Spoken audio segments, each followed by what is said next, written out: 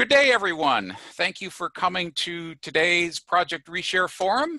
My name is Peter Murray, and I am the open source community advocate at Index Data and the host for today's event.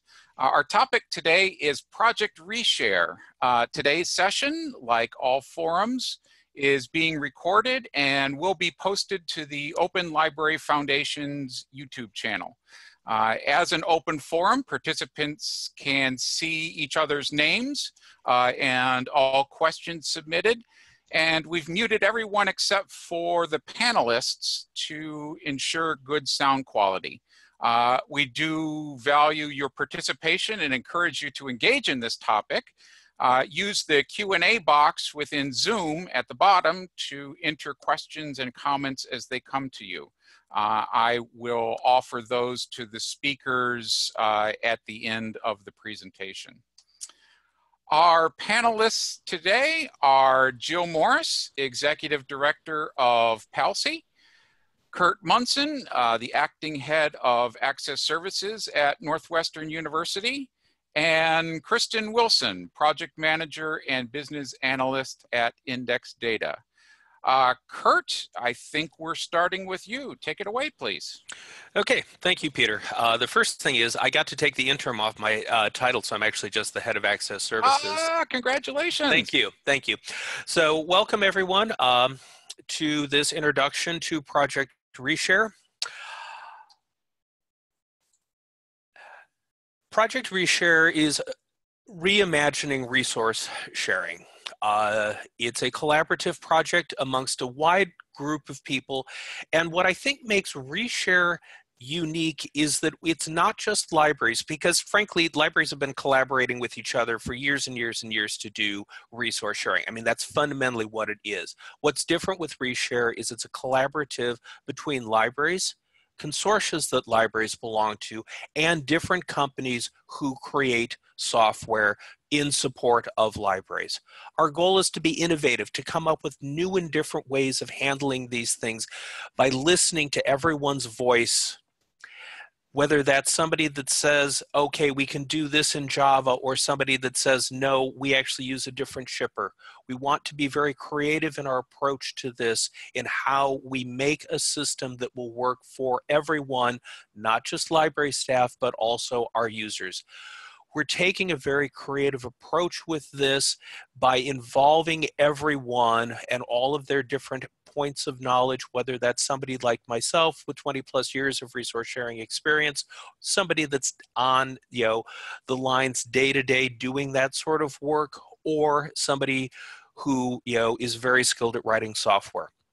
Our goal is to be resourceful and to use the resources that are available to us so that we can create a product that will work for everyone, a product that will grow, a product that will mature and do things differently than the way things have been done in the past with how these types of programs have been developed. In part, ReShare grows out of the Big 10 Academic Alliance's various reports that I was part of writing, or the lead on some of them, for our vision for next generation resource delivery. I know the resource delivery phrase is mine. There was nothing absolutely groundbreaking in this. There's nothing particularly unique about being out here in the cornfields of the Midwest. Rather, I think what we did was we put into words what many other places and groups were thinking. These can be boiled down to two things, two sentences out of that 17-page report.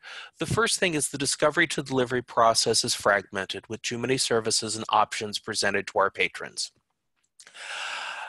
Stated differently, or my analogy for this is, it's like we have all these different library systems, and if we think of them as icebergs, there's this giant part that's the library process under the water, and then we have a teeny tiny tip that we present to the patron. And then they have to jump across all of these different icebergs to get from point A to point B to get their stuff done. It's just not a very rational, understandable, easy to start working with system that we present them with. That's in part because the access and delivery options are not communicated in terms of what the patron wants or what the patron needs. Rather, they derive from what the back office library system does. Stated differently, our landscape of resource sharing at this point is one of change and also recognition of how things are different than they were years ago. First off, we're prioritizing library space for patrons, and that means reducing shelf space for books. And I'm going to argue that that's a good thing, because we wouldn't have universities and we wouldn't have libraries if we didn't have patrons. It would be a warehouse. And at least on my campus, storing books that nobody's using in the middle of campus on very expensive real estate doesn't make sense. Those can go live at a remote storage location. In fact, in many ways, all of your libraries are, for my patrons, remote storage locations. The question is, how do we deliver those materials? Part of the reason that you're remote storage locations is because everybody has a tight material budget. We can't buy as many copies or even a copy as we would previously. Secondly, this means that we rely upon the collective collection not only for things that we didn't buy or that we don't have the money for now, but also for those things that we somehow failed to purchase 50, 100 years ago. One of Northwestern's failures is we did not buy Indonesian materials in the 1960s, and therefore we don't own them to support all of these graduate students from Indonesia that have shown up in the last couple of years here. You know, we need that collective collection to build on our individual strengths. The problem is these things run through legacy systems that are fractured, and the workflows that those legacy systems impose upon us, and those legacy systems are having trouble keeping up with what we're doing right now. The entire notion of them being able to handle shared print initiatives and print retention initiatives is, I think, somewhat questionable. And this is particularly concerning for those of us in access services, as we see increased reliance on the sharing of print and those returnable items.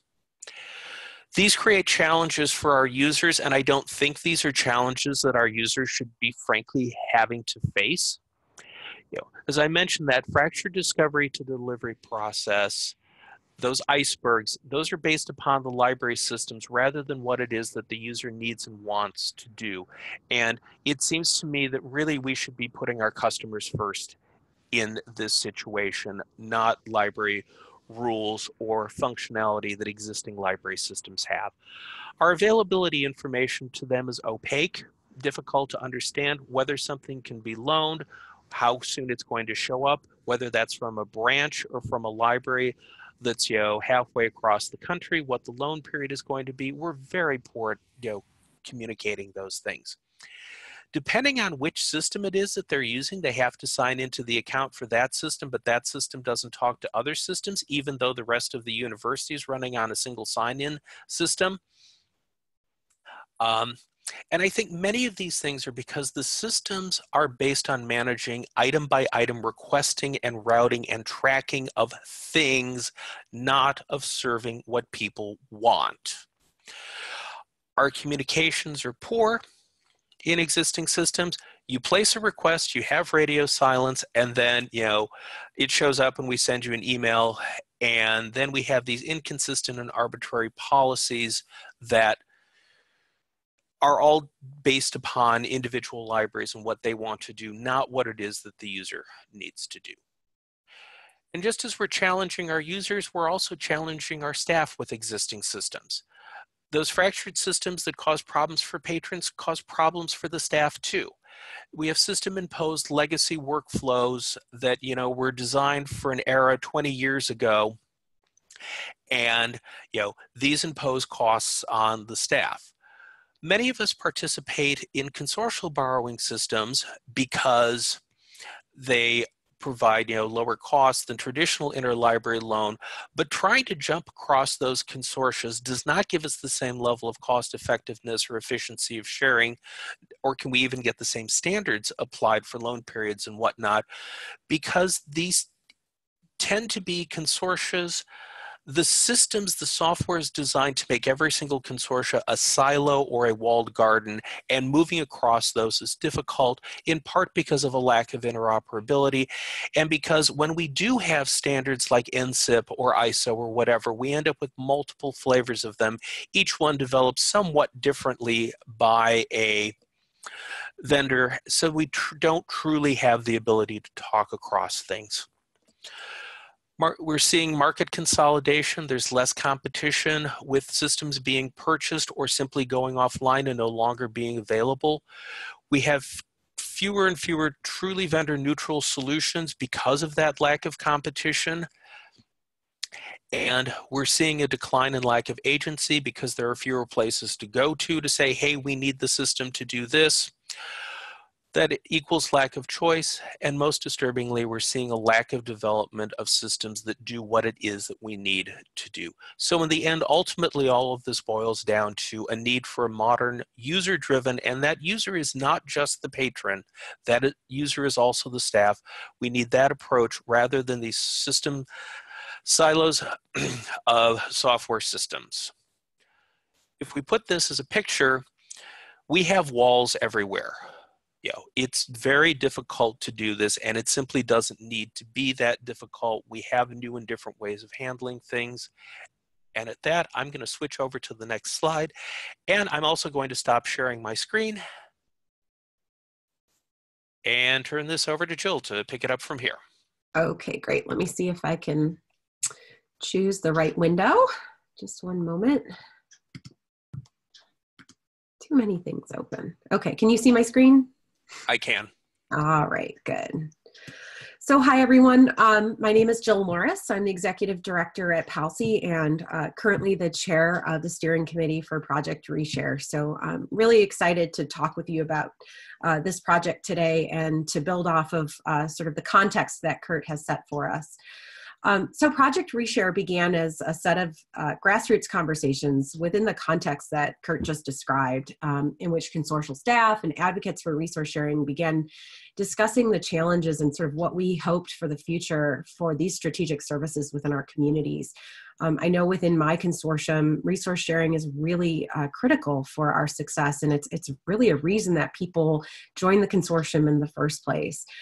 So it was within this context that ReShare was created and sort of envisioned as a possible solution to many of the issues that Kurt just outlined for us really well.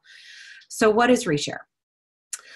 First and foremost, ReShare really is a community, and it's got a long-term vision of how consortia and libraries and vendors and software developers and others can work together to achieve sort of a user-centered provision of these sorts of services with resource sharing. So I think the project is unique in that it sees all the players coming to the table as equals, which certainly within resource sharing usually doesn't happen in terms of the conversations that happen between providers of services and libraries and hopefully users as well.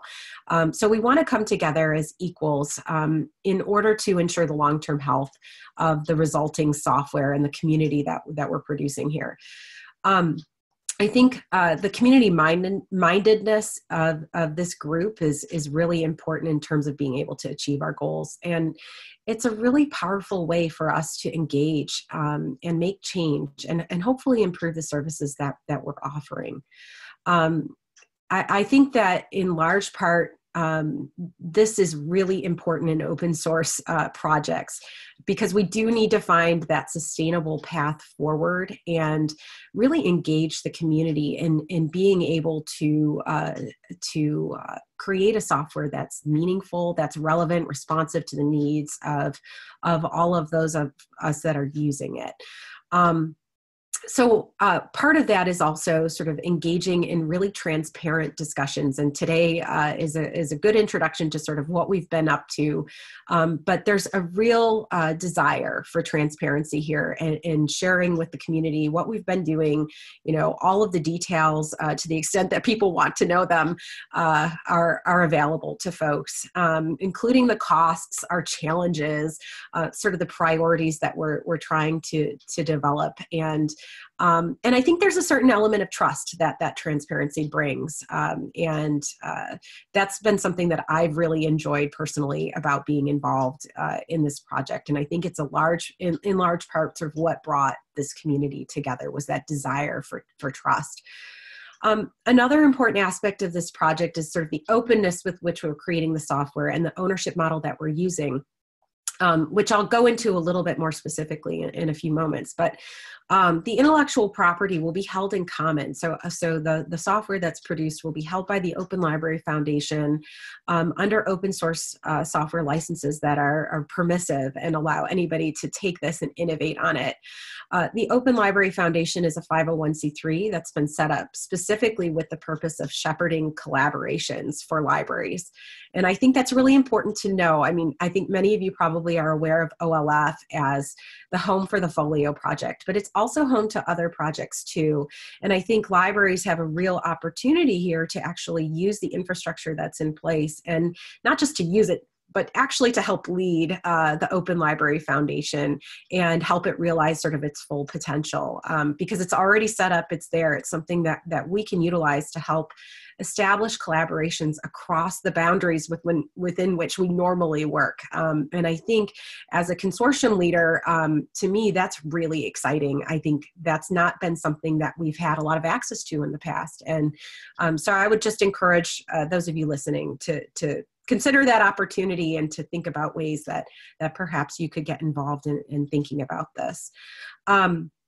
So OLF, the ReShare project is a member, has been accepted for membership within the Open Library Foundation, and OLF provides many of the collaborative infrastructures that we need, including, just sort of the basics of technical collaboration, Slack channels, Zoom, meeting space, a website, that sort of thing. And so it's been really useful in that respect, but it's also sort of going to be the home for that intellectual property and a neutral space where we can certainly build this project and think about ways to move it forward. And I should mention too, I am a part of other open source projects that are considering membership in the Open Library Foundation. And I think that again, the ability to talk with other folks working on other similar related projects is really powerful, because we can leverage the work that's being done in other spaces. And that's certainly something that the ReShare community intends to do. Although we are a completely independent project, we are not a part of the FOLIO project in any kind of formal way. We do have these informal relationships and ability to share, which gives ReShare really a head start in its technical development. And Kristen will talk about that in just a few moments. So lastly, ReShare is an open source software, and it's made up of three main components. Kristen's going to delve into this more deeply in just a few moments and actually share with you some of our exciting prototypes. But at its core, what we're producing here is a system that is modular, community owned and managed, of course, and hopefully highly scalable, so that consortia with different configurations are able to use this and then collaborate across consortia, as Kurt was mentioning. So the first component is discovery, which in a nutshell is really about a shared set of aggregated holdings or shared index, so that we know what we all have access to. So that's one major component. A second component is request management, being able to route those requests appropriately and in a user-centered way, which I think is, one of what Kurt introduced, how Kurt introduced ReShare in the beginning was resource sharing reimagined. That's so right. I think that what we're doing is thinking about what's the right way to manage requests, not based on sort of the technical limitations that we've been under in the past, but what's the right way for our users? How do we get the material to where we need it to go in a way that really benefits our users at the end of the day? And then thirdly, it's a fulfillment technology and an unmediated one. So one that allows us to do our jobs as efficiently, as effectively as possible. The unmediated component of what we're producing here, I think, is really important. And we've engaged a community to help us with finding new efficiencies that haven't been a part of our systems to date. So we are re-envisioning resource sharing, very much so. We're reimagining how it can be built from the ground up, with the input of some really important members within our community.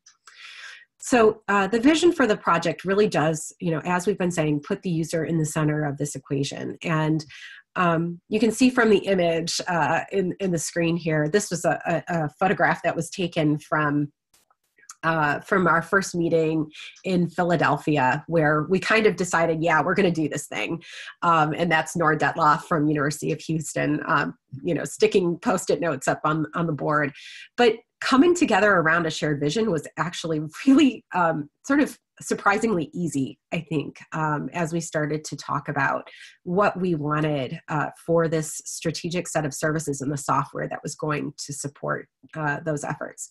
We all agreed that we really needed to change the model and introduce a new option into the marketplace.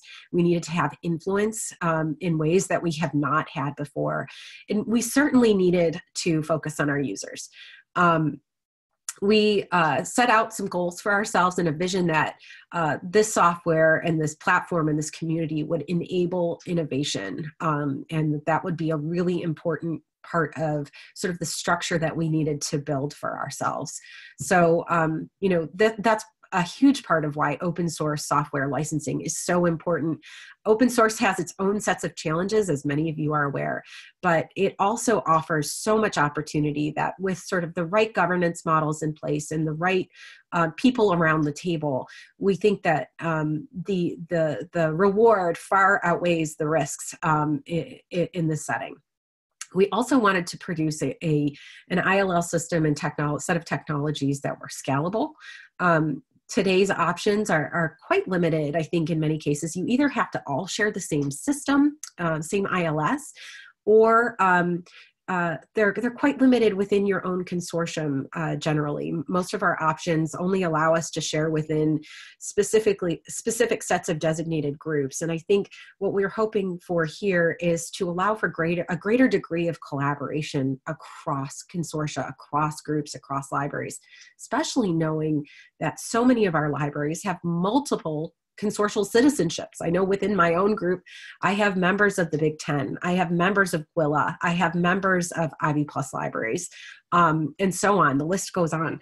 So we really need to be able to scale these in ways that are smart. And I think we're hitting on that certainly with the project for our minimum viable product that we're working on.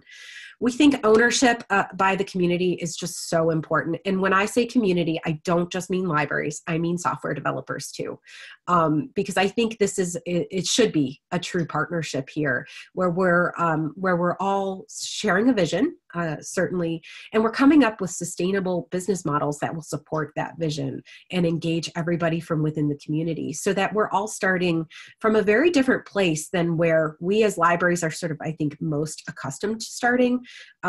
We're very used to going to a company and saying, I want to purchase this set of services from you.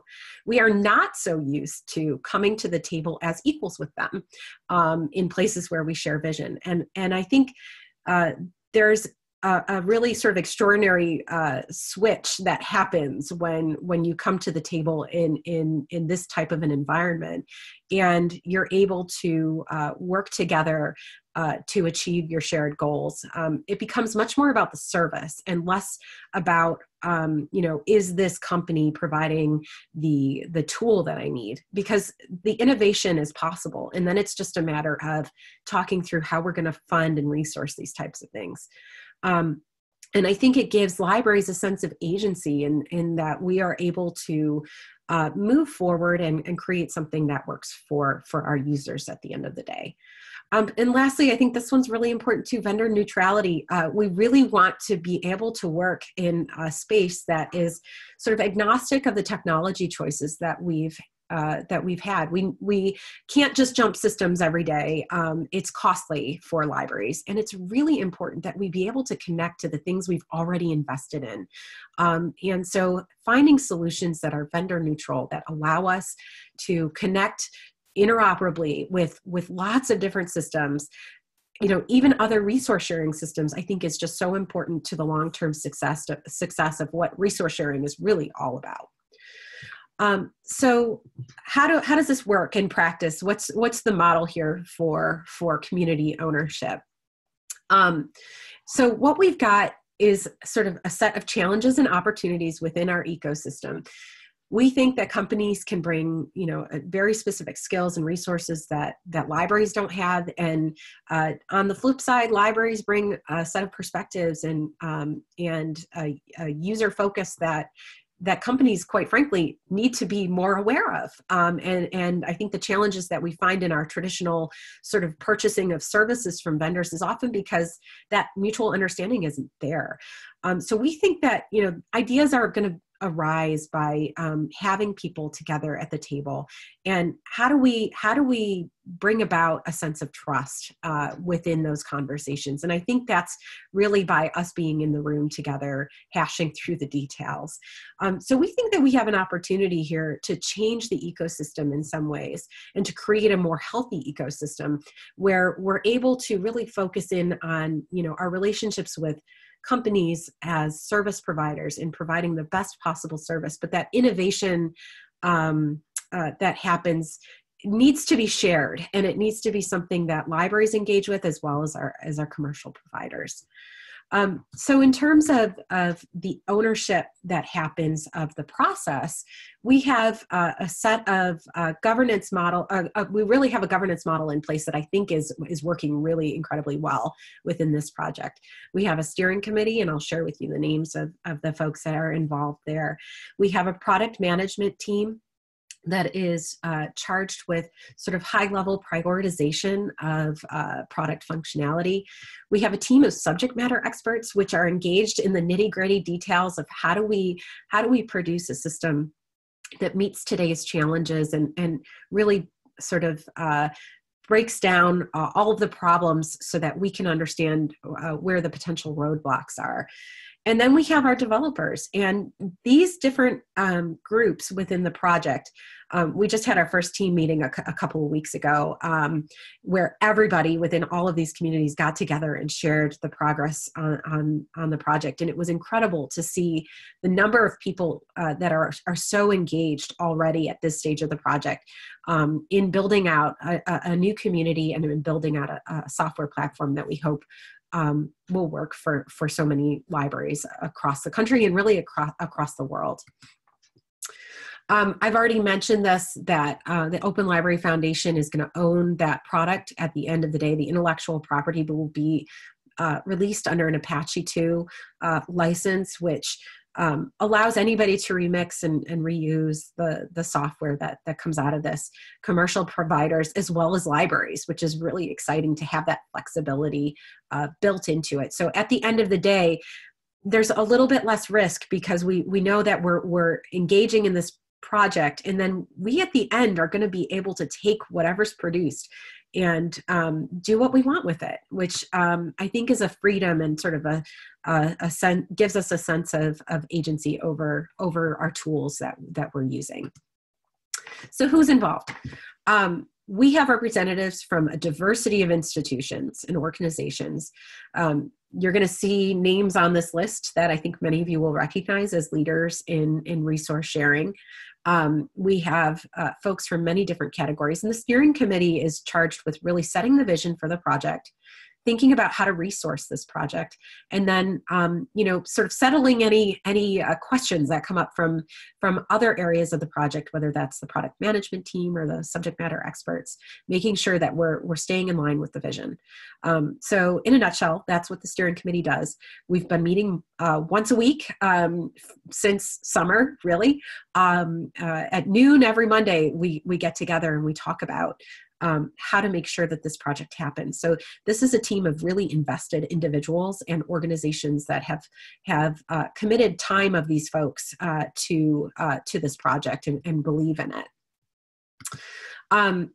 We have, as I mentioned, a product management team. You can see the names listed here. Again, making high-level prioritization decisions about which functionalities and features make its way into the roadmap and when. Folks that have committed to the project have a seat on the product management team, which is developing that roadmap for us.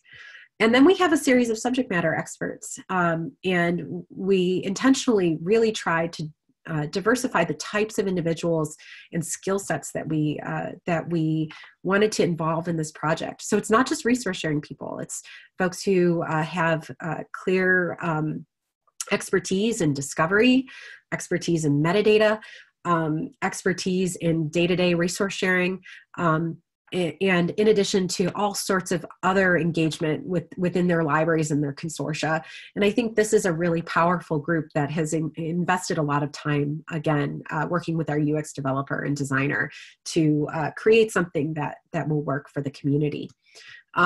This is probably needs to be updated again. I think we've got folks from just all over the country and all over the world that are at this point participating in the project. And we'd love to add more dots to this map. I think if you're interested in being engaged, Kristen's going to mention a few things at the end about sort of what you can do. But we're excited by this, and we've had interest from Canada and other places that are not yet on the map that we're really excited about. So our timeline really quickly, we're in the phase of developing mock-ups and prototypes, and Kristen's going to show you some of those things really shortly here, with the goal of producing a minimum viable product by the end of fall. We clearly hope that we're going to be able to do some software testing and piloting next spring. So that's not that far away. We're really moving at a fast pace here. And all along the way, we're going to be doing community development. I think we've got a really strong foundation of trust and a great group that we're working with. But we're going to be looking at business models and thinking about preferred service providers and partnerships here. Just a quick note about sort of how this is all being funded, and then I'm going to turn it over to Kristen. So a couple of consortia have made clear commitments to the project in terms of monetary contributions and in other ways. Index Data is our primary commercial partner that's invested heavily in this project so far. They have invested at roughly a 2-to-1 rate over what consortia and library partners have invested so far. And you can see sort of a screen grab I did of where our budget is today. And we do want to be very transparent about sort of where we are in terms of costs and what it means to produce this project at the end of the day. My consortium has made a monetary commitment as well. And we really were wanting to invest in kickstarting this project by offering up some development dollars for UX design and development. So the PALCI consortium has contributed in that way monetarily. The Triangle Research Libraries Network, TRLN, has also contributed on behalf of their 4 institutions to help us become members in the Open Library Foundation. And so they've made a commitment and endorsed, their commitment to the project as well. We are actively seeking grant funds. We have a proposal out to IMLS now. We are looking at other ways of funding this project too, and we're certainly looking at other partnerships.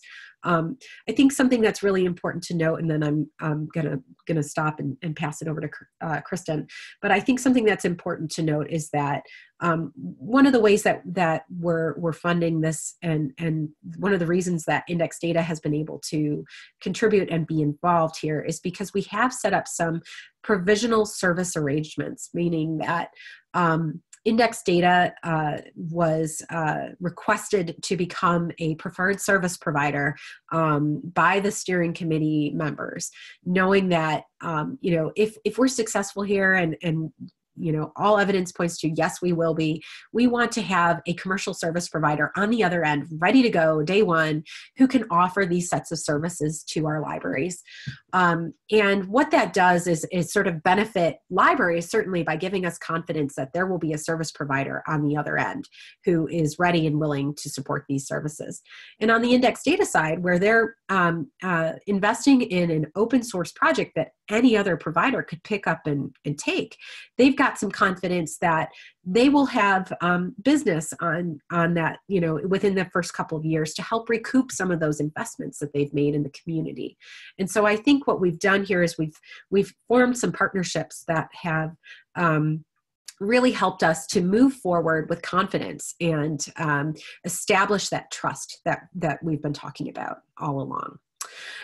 Okay, so I'm going to advance my slide, and then I'm going to stop sharing, and I'm going to turn it over to Kristen to delve into what it looks like at this point, what the product is looking like, and she'll share more information about the development of ReShare.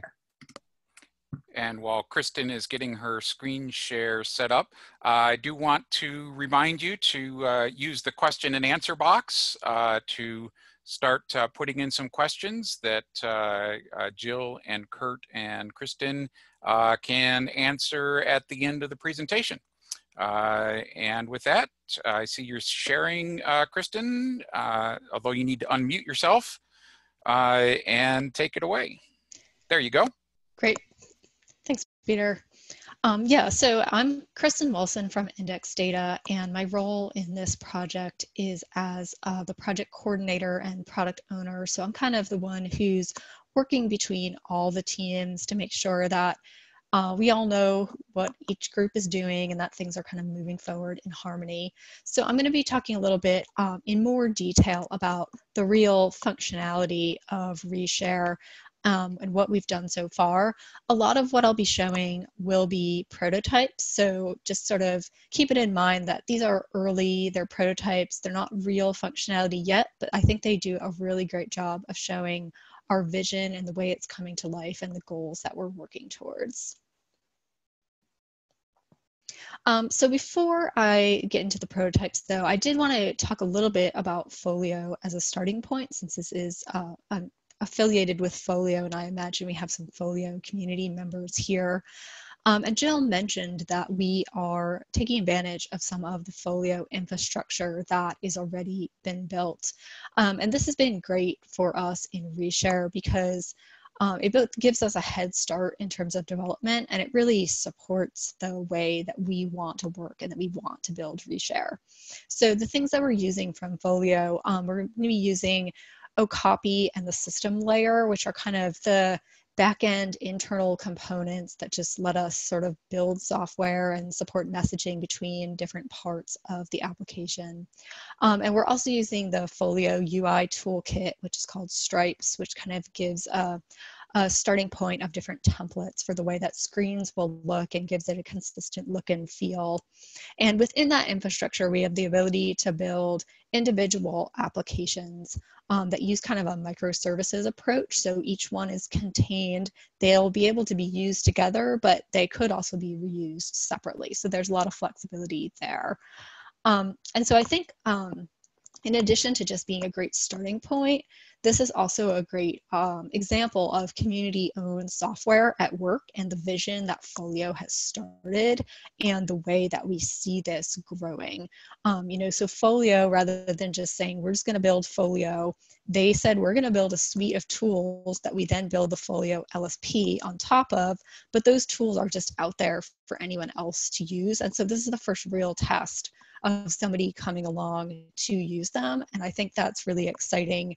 And I think that's really kind of the vision that the Open Library Foundation is supporting. And I hope it's the start of more and more people starting to use these components.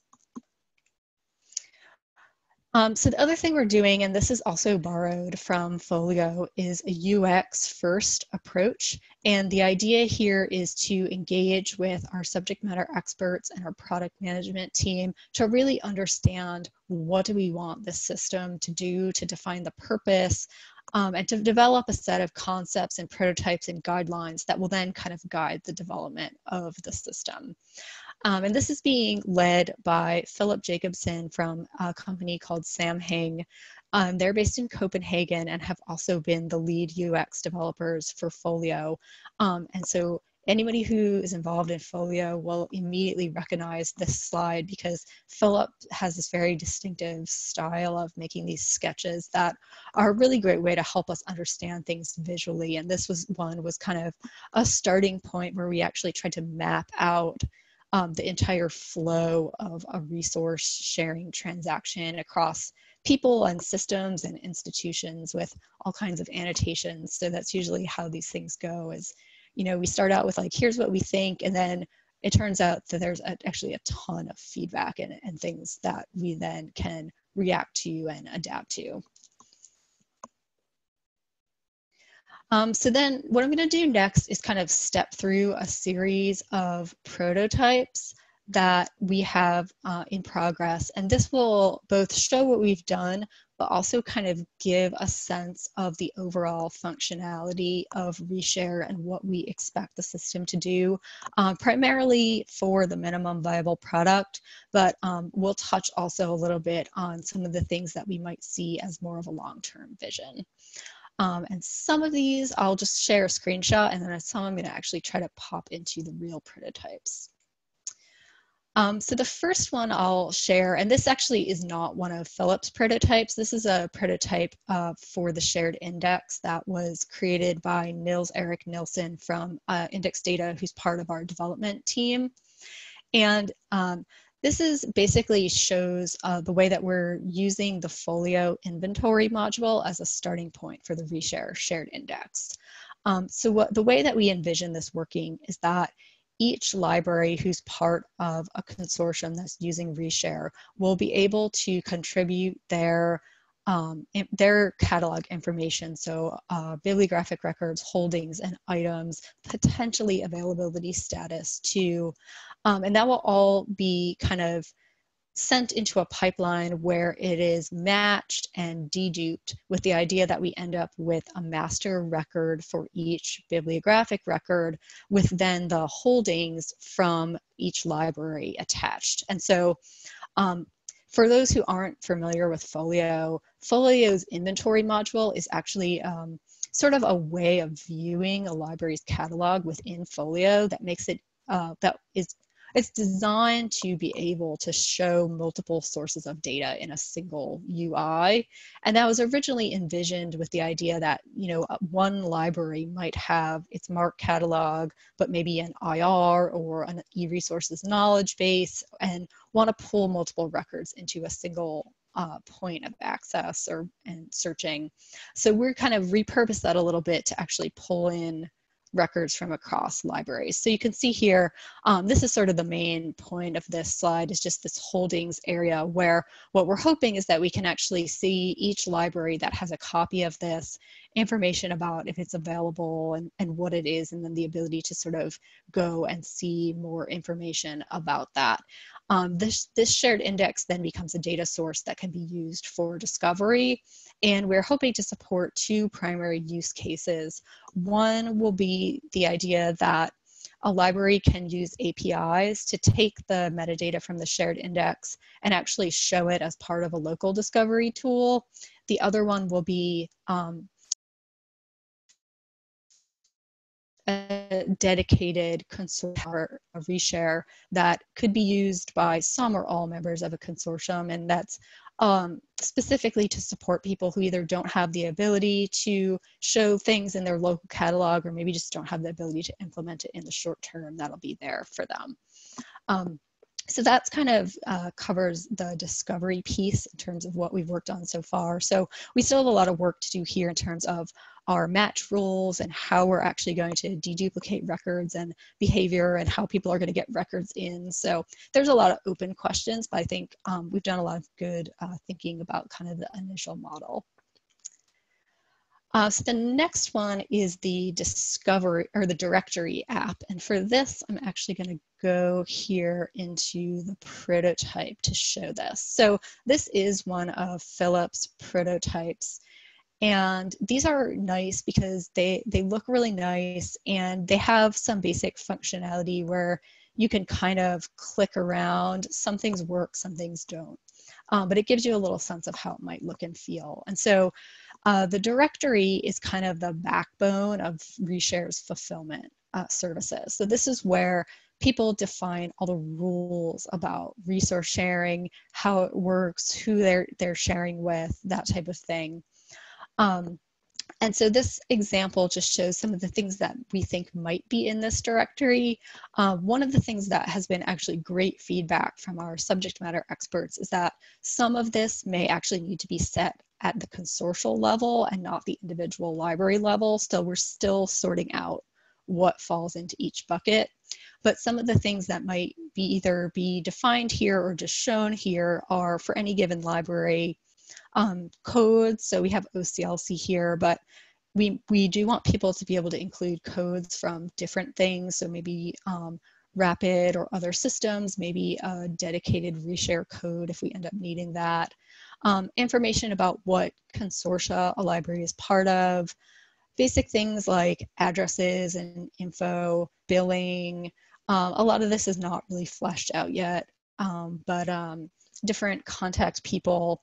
Some of the things that I did want to show is this loan rules and policies, and this is something that may end up at the consortial level, but actually being able to define things like for different types of materials, how can we loan it? It may be that there's different policies for different consortiums. So those are the types of questions that we're working through. So this is really kind of an admin type view, but it's necessary for all the other functionality to happen. One of the other things I should mention that's not shown here is we're working on things like load balancing algorithms and that type of thing too, so we can support that unmediated borrowing where we actually need to select a lender. Let me just make sure this is the next one I want to show. Oh, actually, before I move on to that, I will just show that this is actually kind of our first real software of a directory screen. And so you can see from the prototype to this, it's actually pretty good, I think, for our first go. And it shows the Stripes toolkit in use. Of course, this is just code here, and that'll have to be fleshed out. But this is kind of the first app that we've started to really make progress on. All right, so the next one is going to be requests. And so this is where we really start to get into the meat of the fulfillment app, where we have an app where we can actually see all the requests that have been placed and look at any of those requests and find out the details about it. So if I click on here, this brings up the full record view of this request. And what's in here right now is actually kind of a selection of the types of things that we would like to support. Every request won't show all of these because it will really depend on what state the request is in. But some of the things that we've been working on, this one shows that if somebody placed a request for something, but it couldn't be matched against the shared index, being able to just do a search into that shared index and try to find it yourself and complete the request.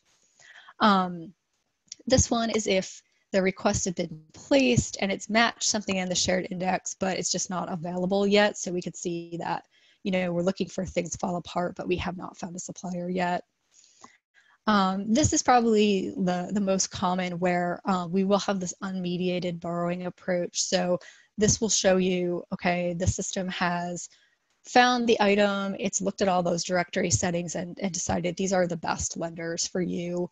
And maybe some status, like if this, in this case, if they found that this was missing, they couldn't fill it, they rejected that request, and so then it moved on to number 2, and we've got some status info there too. We've got information about the user, so you could probably link out to something with more details here, maybe depending on your permissions.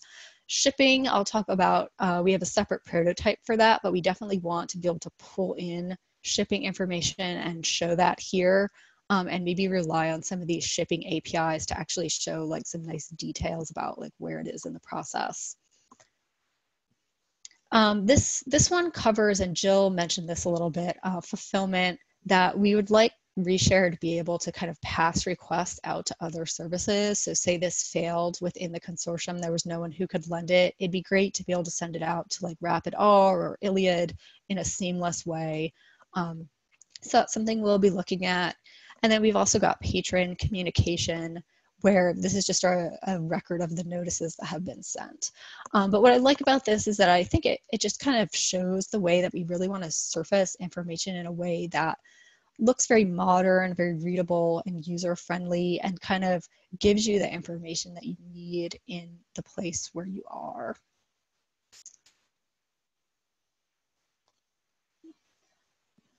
So this next slide, this is kind of more of a long-term vision. So this is something that I will say is not going to be part of MVP, but we have been trying to, throughout the project, think about the future and where we would like to go long-term. And one of the things that's really come up is the idea that we might have a more workflow-centric view of resource sharing in the future. And this kind of uses, within FOLIO, we've done a lot of prototyping for a to-do app and a workflow app.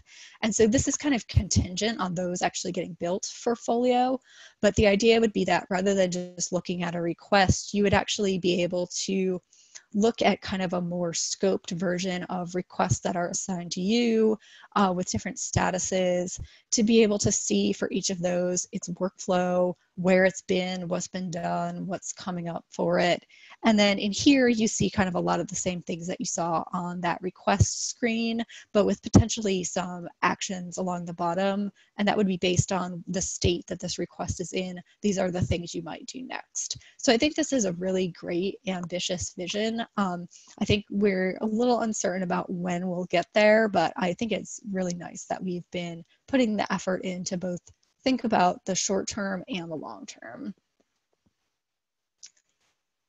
Let's see. I'm gonna pop over to the shipping app. And so shipping is, at the moment, we're envisioning it as a separate app within ReShare, although, you know, I think there are some questions about that too and how tightly it needs to be integrated with requests. But what we have right now is the idea that for each shipment, you would actually have a shipment record where you could come in and see information about that shipment. So things like tracking numbers, potentially pulling in these tracking statuses from the shipper. And one thing to mention about this too, I think, you know, we've talked about what does the patron know about a request that they've placed. And I think this, since everything in ReShare will be made available via APIs, this could give us the ability to actually surface this to the patron too, if that was something a library wanted to do. So there's a bit of an idea that we could give this more Amazon-like experience where people actually are used to now getting the tracking number for something that they're waiting to arrive. We've got information about the shippers, and then this is if you had a shipment with multiple requests in the same box, you could actually see everything and link out to all these different requests. And then we've got more information about the tracking history. And then I've got one more to show.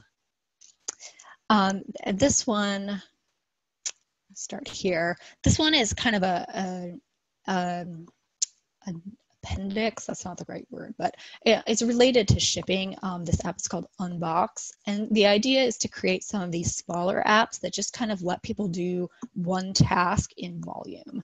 So the idea here is that if you have received a shipment, you could actually just scan the shipping label and then go in here and see everything that's supposed to be in that shipment, and then scan the barcodes of all those things. So scan a barcode and you're basically saying, yes, this was in here. If something was not in there, you could mark that it didn't arrive in the shipment. So it's basically kind of verifying and letting people, if you've got like student workers who are just unboxing, kind of fly through all this and then move on to their next steps.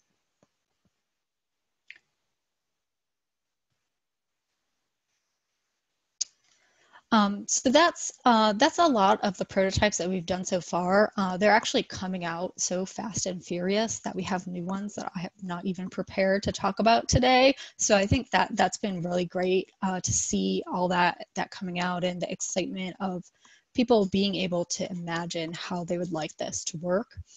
We still have a lot of work to do to turn these into reality.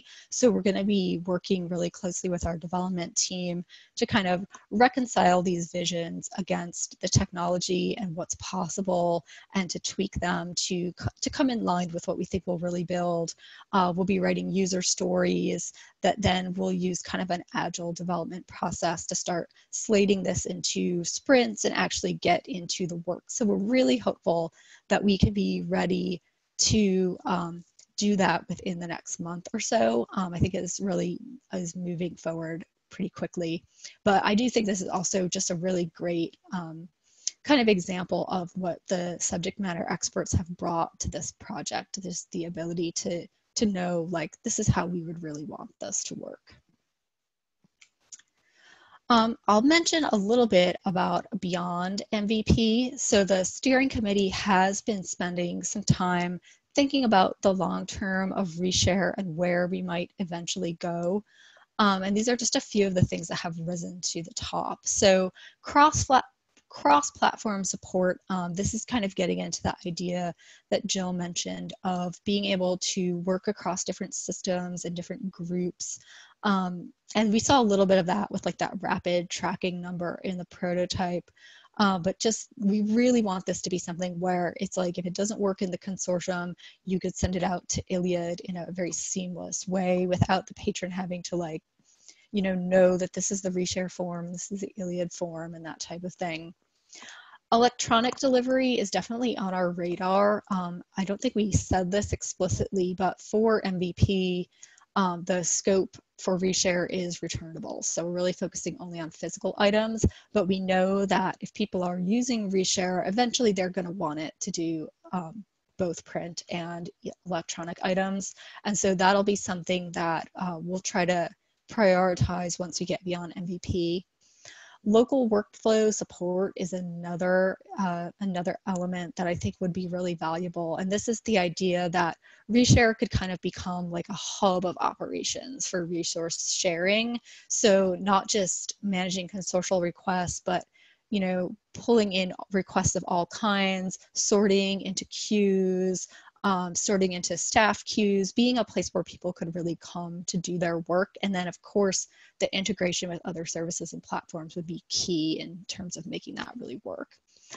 And then finally, we have talked a bit about supporting shared print across libraries. So if you had a shared print repository that multiple libraries contribute to, and also shared collection analysis, if a consortium wants to make decisions together about what print materials to keep or read, I think that the shared index component really lends itself to some of that, the ability to see what everyone has and do these comparisons. And then if we were to do some kind of shared print, I mean, we might need to integrate with other services that are more like inventory management for like a shared repository or something like that. So that's definitely down the road, but it's a use case that we've seen coming up quite a bit.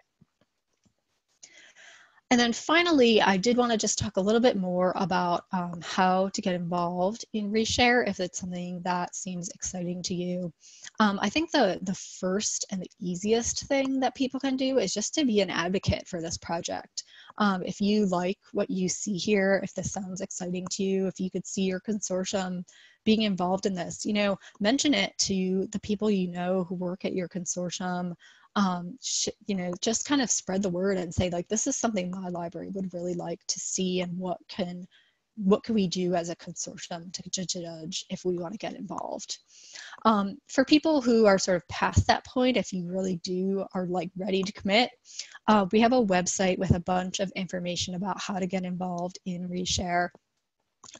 Some of the primary things we're looking for, and Jill kind of showed this on her grid earlier, we would love to have libraries or consortia contributing developers or domain experts, so people who would be willing to work on the project. Of course, funding never hurts, so that's another way to contribute. And then as we get through MVP, we're going to be looking for pilot sites as well. So there's a lot of different ways that people can get involved. And so if you're a consortium or work for a consortium and you want to know more about this, as Jill said, we would be happy to talk more with anybody who wants to learn more deeply about the project or what it means to be involved with ReShare. And so this email address here, the info@projectreshare.org, is a great way to just kind of send an inquiry and get in touch. Of course, people can get in touch with me or Jill or Kurt directly as well, and we'll get you to the right place. So I think we have left a good amount of time for questions. So at this point, I'm going to kind of turn it over to the group and see if we have any questions to answer. We do indeed. Oh, go ahead, Kurt, please. Got a couple of questions. Yeah, I mean, we've got 8 questions here so far. I'm going to grab some of these because I can answer them quickly to the ILL folks that are asking about stuff. So Kate is asking, do you plan for ReShare to ever handle article sharing? The answer to that is absolutely. We fully recognize that that's the other half of this. You've got a returnable, you have a non-returnable. And then she further asked, do you mean that ReShare would import unfilled requests to Iliad where staff would process, or that unfilled request would be sent out through OCLC? Absolutely. Part of what we want here is a system that's capable of talking to other systems. So if we had article sharing in ReShare and it failed for whatever reason, that could go out to DocLine, that could go to OCLC, that could go to the British Library, that could go to any variety of other places. The goal here is to get away from having these sort of walled gardens of systems that we've had previously.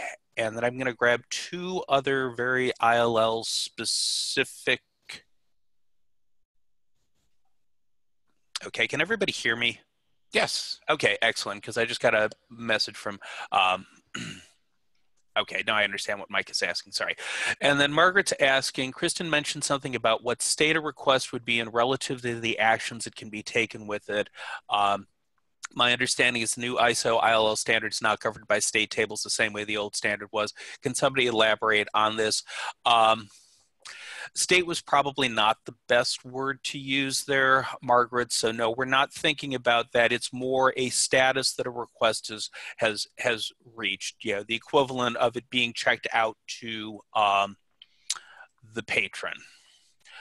So, and then the last one is from Allison. Has platform accessibility, both for the staff side and patron side, been considered during this process? I would love to hear more about that at some point. The answer to that is yes, but at this point we just have mock-ups. We haven't actually done any sort of, code for that. But I can add a little bit about accessibility in that we have a member of our development team, Jill Osguthorpe from Knowledge Integration, who has worked on FOLIO as well. And FOLIO has actually done some accessibility testing recently. So we have taken a look at the outcomes of that and done a little summary. And Jill is going to be thinking about how we can build accessibility testing into our QA processes. So that's still in the works, but we are very aware of the importance of that. And we're trying to do it from the start rather than do a bunch of work and then have to go back and fix it.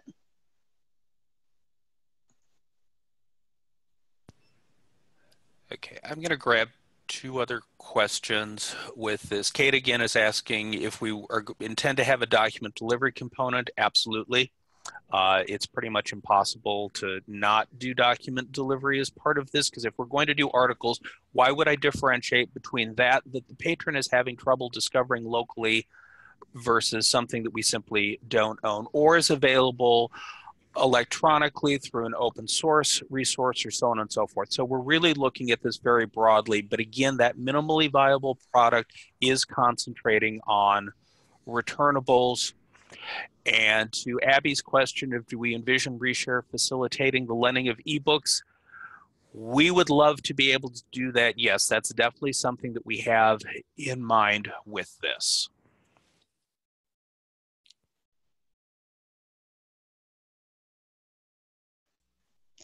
If there are other questions, Peter, maybe you could facilitate, 'cause since I'm sharing my screen, I can't really pull up the chat and stuff. Sure. There is a question. Can you talk about the business model a bit? I know the apps are open source, but how do you envision a consortium that has little technical expertise would implement ReShare? Are the primary costs a combination of one-time professional services to implement and some ongoing support costs? I can speak to that. This is Jill. Can you hear me okay, Peter? Yes. Yep. Okay, great.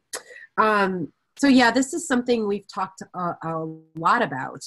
My consortium in particular has absolutely no capacity to host and run a service like this on our own. And I think there's a common misconception with open source software that, you know, you have to do it all yourself.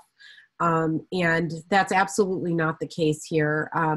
What we're building in from the very beginning is an opportunity for consortia or libraries to work with a service provider or, you know, of your choice, or the option to host it yourself if you do in fact have the capacity and desire to do that, in order to, you know, implement the service and then you know, host and manage it going forward. What we're thinking about here is it's not actually all that different than any other, you know, piece of software that you would acquire from a commercial provider, if that is in fact the way that you want to go about doing business here.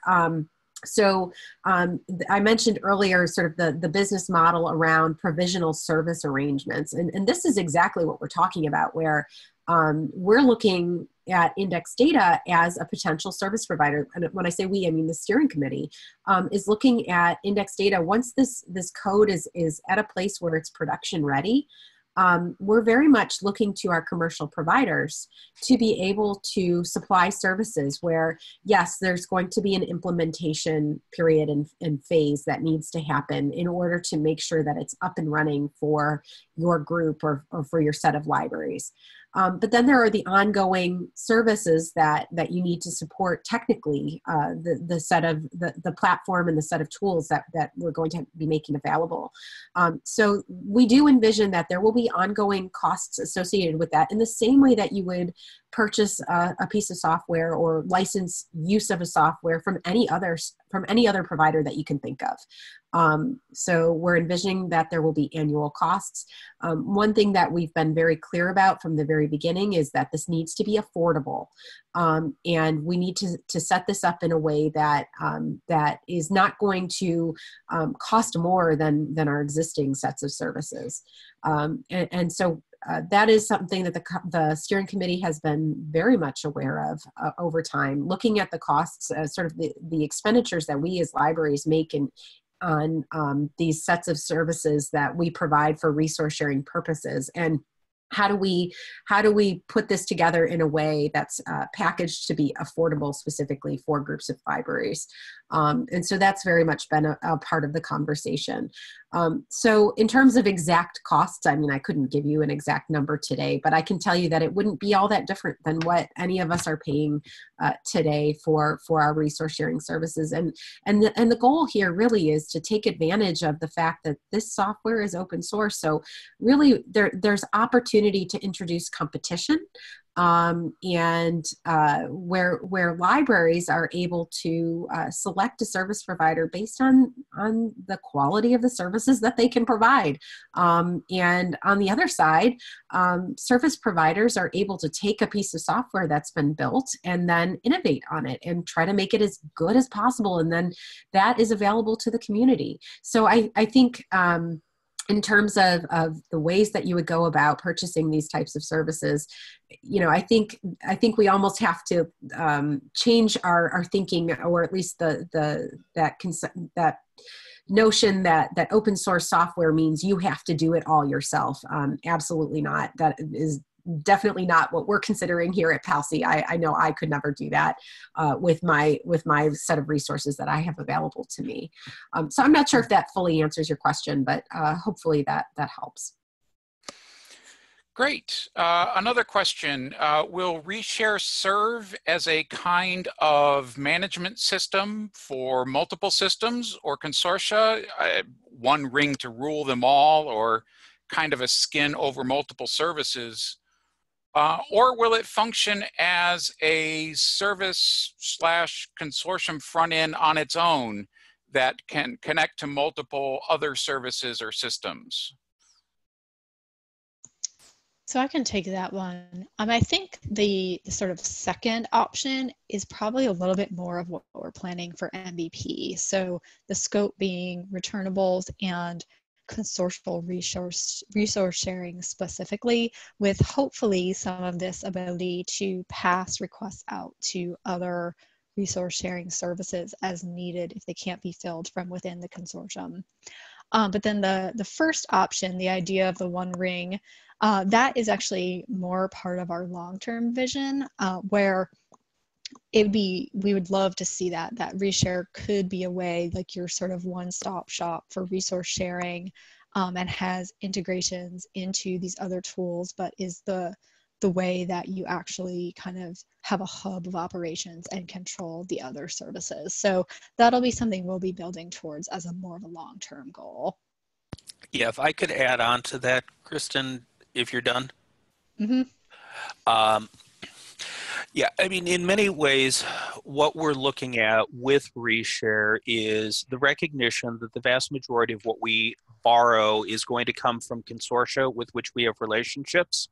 So the notion would be we'd start out in a consortia, try to get that returnable through there, but then be able to jump to another consortia. So if I was in Michigan, like Ralph is, then I could then go from the Big Ten and jump to the Michigan Melcat consortia, or here in Illinois, I would go from the Big Ten at Northwestern and I would jump to the Carly consortia, or if it failed in those two that I'm a member of, then I could go to another consortia, say the Ivies Plus, that we would have some sort of relationship with. So it's a very different way of thinking about this than the way the current systems are set up. We want to not just have that consortial system that there's a wall around it and there's a front end that's built for the software that does just that consortia. It's the ability to move between them and do things that way, looking at this from the standpoint of libraries that we have partnerships with, or libraries where we don't particularly have a formal relationship with them, but they're definitely places that we borrow from frequently.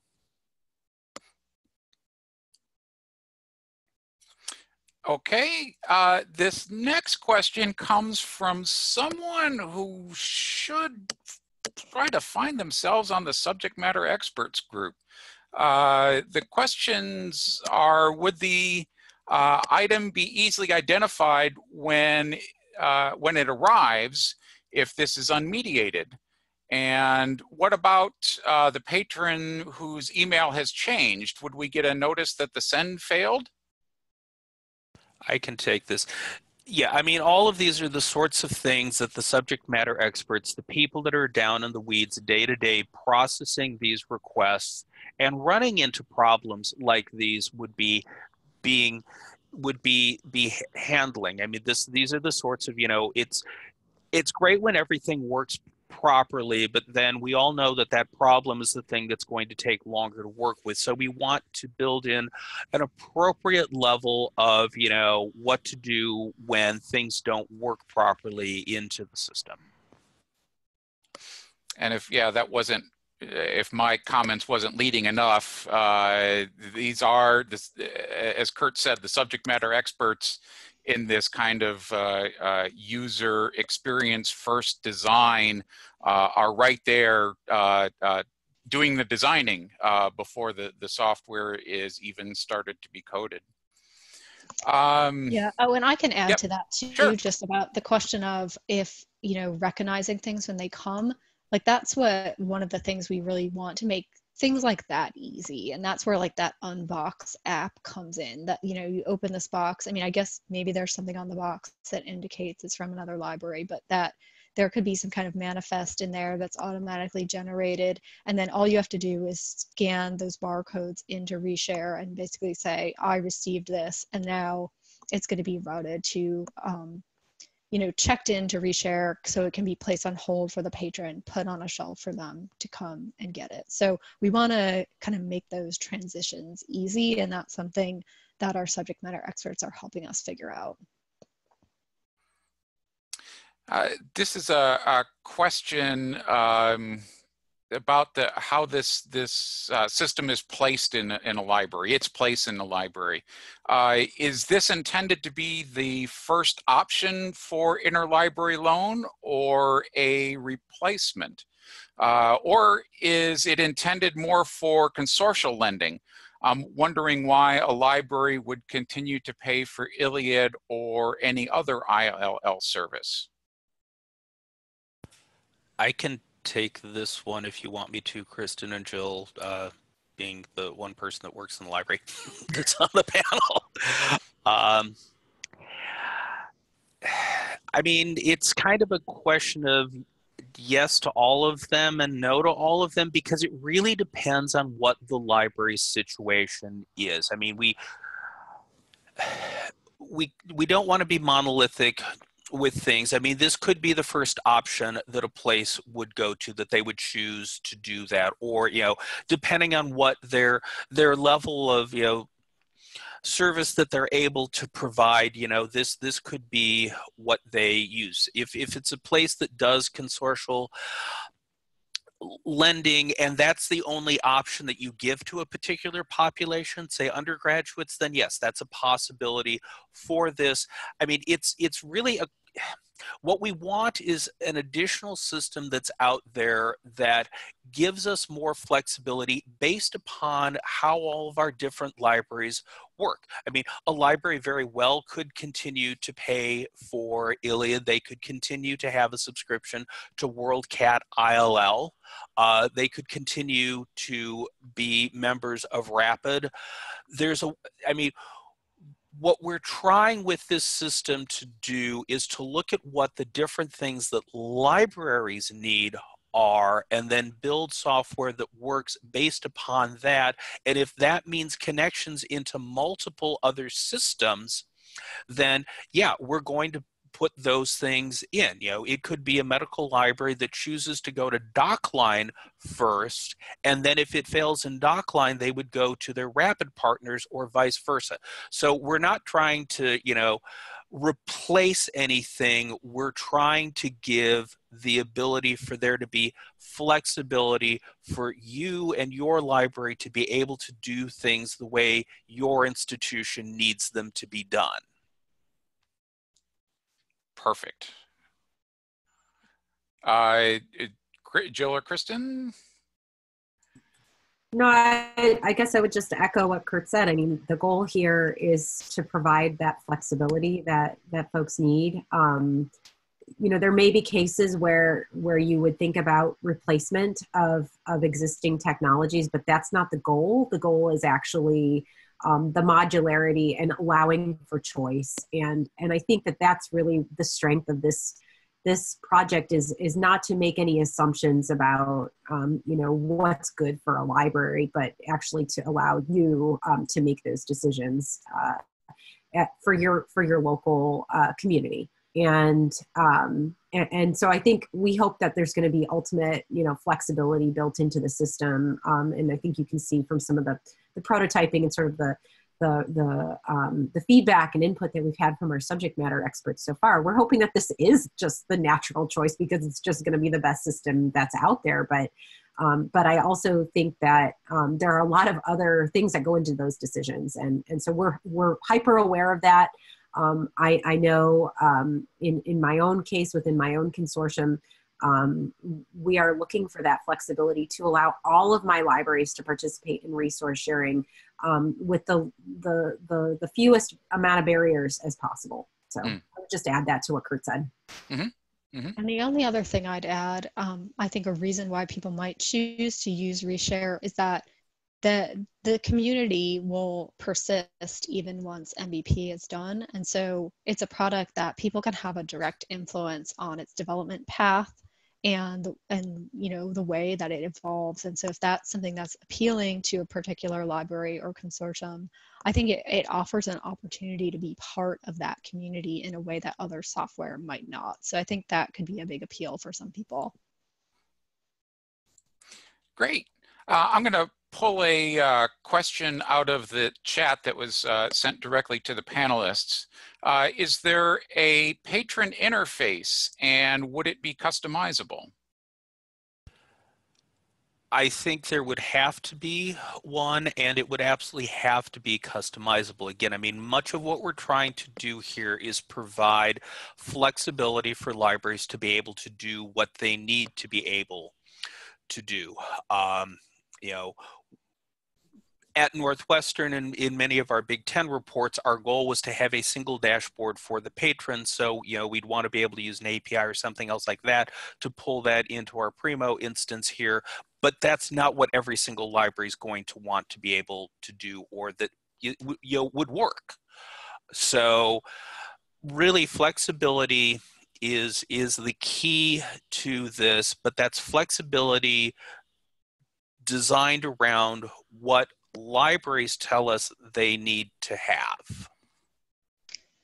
And just in terms of some more specifics of what we're actually thinking, so I mentioned the idea that people could pull in, and Kurt's mentioning this, to pull it into their existing discovery layer, but we're also looking at using probably either Viewfind or Blacklight to create like a dedicated patron interface that would let the patron search the consortia as a single catalog and then place their request. So that would be available for anyone who wanted to go that route. And then within the local interface, if people choose to do that integration, what we're hoping to do is provide at least APIs, but maybe some other tools that let people do things like embed a button or something in the record that says, you know, request this item. And then when you click that, they might go through a screen or two to sort of confirm and process the request and get a confirmation. The third option we know that we probably will need is just kind of like a blank request form, and that would be for like known items or for someone who didn't go through the discovery layer for some reason. I think the goal is that most people do want this to be very integrated into the discovery experience, but we know that that's not always the case, and so there'll need to be some kind of, you know, just a way to say put this into ReShare. So those are kind of the main things that we're looking at right now. Great. I have one final question, at least at this point, and one that Jill, you had typed an answer to in the Q&A box, but I think it's important to call it out for posterity reasons onto the recording. And that was, were any public libraries approached for the development of this project? Yes, and the response that I typed that I'd like to make sure everybody's aware of.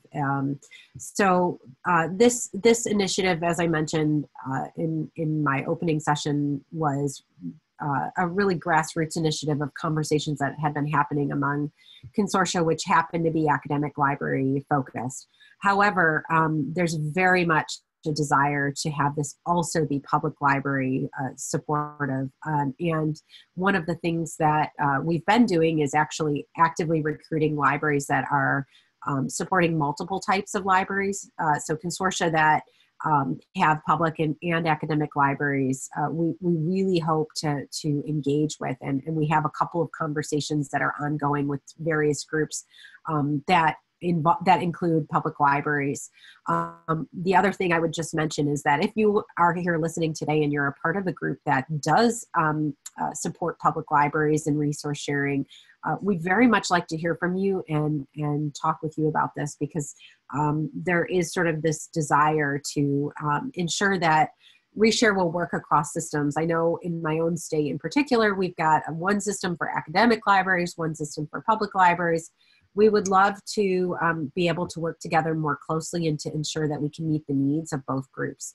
As I mentioned, yes, we are actively recruiting for steering committee and governance type activities, folks that support public libraries, but we would love to hear from you if there's anybody else out there that's interested in getting more involved in this project.